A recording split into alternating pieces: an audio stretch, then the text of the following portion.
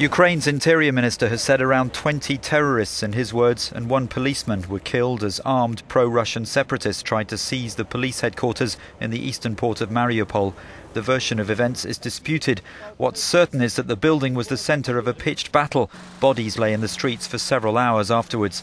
But some local people have given a conflicting account, saying the army attacked the police for refusing to disperse activists.